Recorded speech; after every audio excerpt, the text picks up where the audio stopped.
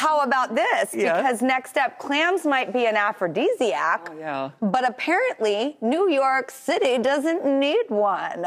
According to The Guardian, noise complaints about bedroom activity are way up. Wow. From borough to borough, people are getting busy and being real loud about it. Last year, there were 277 noise complaints relating to sex. Queens had the most at 103. Good for you, Queens. Yeah, Queens.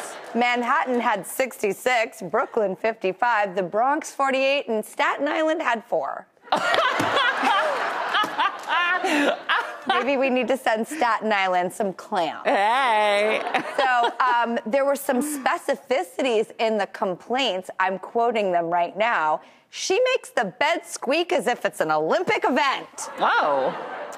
I've slept through earthquakes and fires, and I couldn't sleep through this. Uh-huh. I love this. I love this, too. Let me tell you something. We have been through a rough couple years. Go and get it. Get yours. Go for it.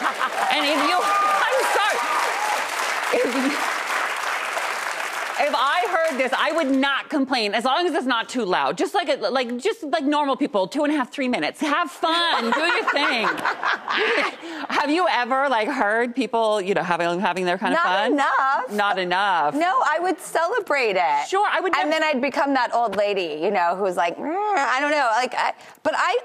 Listen, knock the boots, do the thing, have some fun. Do the thing. And if you... Do you know how many of my friends are pregnant because of the pandemic? I mean, oh, yeah. It's such a baby boom. It is. It's exciting. Every single one of my girlfriends is pregnant. Really? Oh, my God. Everyone I know. Wow. Pregnant. Well, I've never heard people doing it ever, but I want to so bad. And if I did, I would not complain. I would call my best friend, put it on speaker, and be like, "Listen, right? Totally. Get a life. Don't complain." I'm sure at 3 in the morning, I'd probably be like, "All right, I got to work," but I don't think I would. I would be happy for people. I'd say do it up. Yeah, especially speaking to you in Staten Island. Come on. Let's do this. Step it up. All right, finally, some noodle news. Ooh, that's my favorite kind of news, Rosie. Yes, because we are wrapping up our pasta week. Don't say it's going away. Your favorite week of all, right? It is. I love a pasta. It's my favorite food on planet Earth. It is. Well, Pure Wow reports TikTok's found a new way to strain your pasta. Yeah, it turns out you've been doing it wrong all along.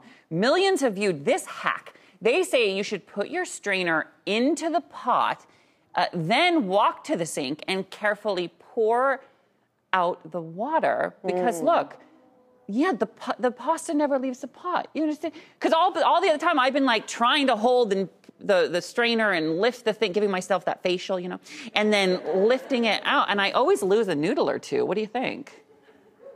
I feel like this one is a oh duh moment, in a good way. Oh yeah. The only thing I would say is don't forget to get the mug of pasta water because it's the magic ingredient. Oh, which, yes. by the way, sometimes on that walk is when I remember. So get it while it's good because you'll dump that out and then all of a sudden you'll lose that. You can't get anything. There's nothing you can buy that compares with pasta water. So save it. But I'm going to try this. Yeah, just always say, you're right, just a little bit of that starchy water because it will change your sauce game. It's the best thing. It's the best thing you can have in the pasta world.